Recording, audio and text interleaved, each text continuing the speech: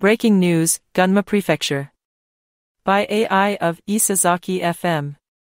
It has been revealed that a man from Oda has filed a lawsuit against the mayor over the acquisition of the Oda Kitaibaraki Exchange Products Center bus terminal station, which closed last year.